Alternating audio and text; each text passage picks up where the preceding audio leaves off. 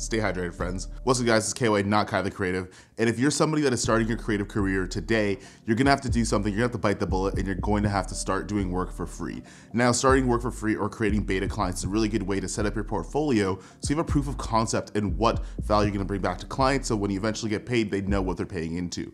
Now, there are a couple things that I learned from shooting for free, shooting portfolio work, that I want to pass on to you guys so you guys make the right decisions, build yourself up in your creative career. The first thing about creating spec work or beta client work or whatever you want to call it is that never stop doing it.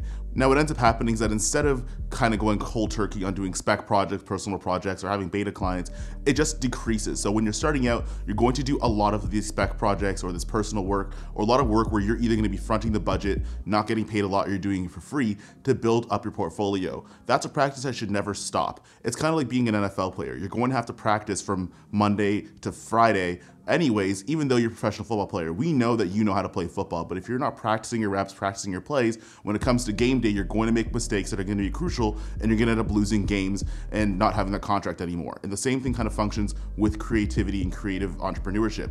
If you're not still working for yourself, you're not still doing spec projects or practice projects where you might not be the person that is benefiting financially entirely, then you're going to start losing in games in situations where you are going to get paid. So understanding that it's not necessarily a process that you start and you stop, it's a process you do a lot in the beginning and you taper off as you get more paying clients and as you get more work. Now, when you're working with beta clients or you're doing spec projects, you want to make sure that you are exchanging a service for something back. You want to make sure that you're getting something for yourself, whether that is practice or whether that's some sort of experience with a piece of equipment that you haven't used before, or maybe it's important industry knowledge that you need to tailor your service offering to offer to other clients. You need to get something back in the form of information. It might not be payment that you get necessarily, but the things that you might get back might be worth more than the money that you would have charged for that project in the first place. For myself, if I am taking on beta clients or clients I want to test different product offerings to, I will ask for important industry insights that I need so I can start to tailor that product to have better client interactions and have a more profitable end product for myself and my business. And the same thing with yourself. If you're doing something for client work, you want to make sure that you're able to make those adjustments. And the only way you can get that information is by actually getting that information directly from the person you're working with.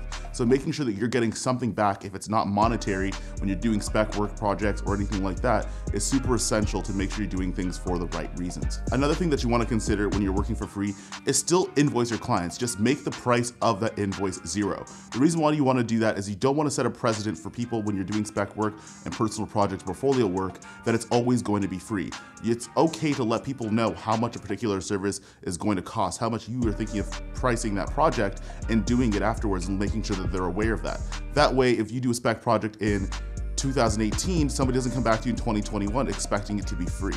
They have a full understanding of what you were going to charge that particular project, and when they ask you to do it on their time instead of your own, then they know that the expectation is that you're going to be paid the amount that was on that invoice is just not going to be $0 anymore.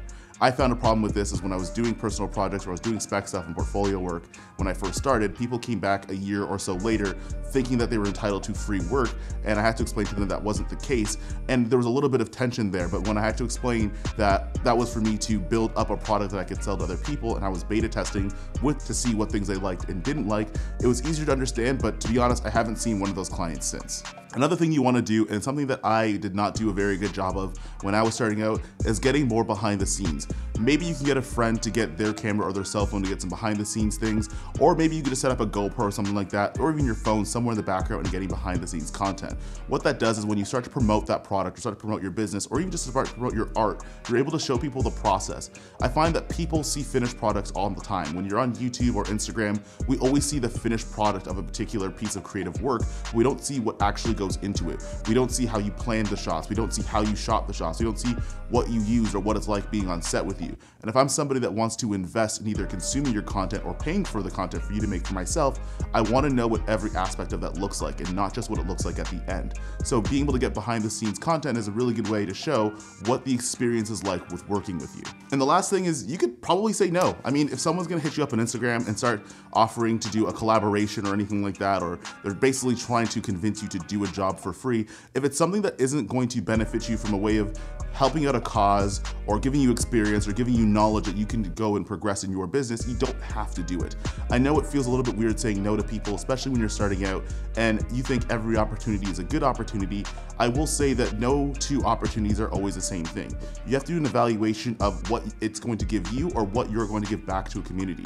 If it's something that only benefits one person and that's the end user, but you have to take on all of the risk, all of the stress of planning and shooting and editing and all of those things, do an evaluation of whether or not this might be the thing for you.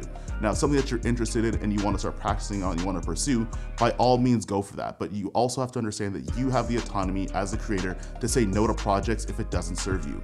And there's nothing wrong with doing that. That being said, this is a quick video just talking about the things that I learned when I was starting out freelancing, when I was doing spec work and projects for my portfolio that can kind of go around later and start to promote those services. If you like this video, make sure you comment, like, share, and subscribe. Do not drink that much water that I did in the beginning of this video because it really hurts and I'm trying to hold it together while making this video. But I'll see you guys in the next one. I don't have a closeout, but we'll see you later. That feels awful. I'm gonna go puke.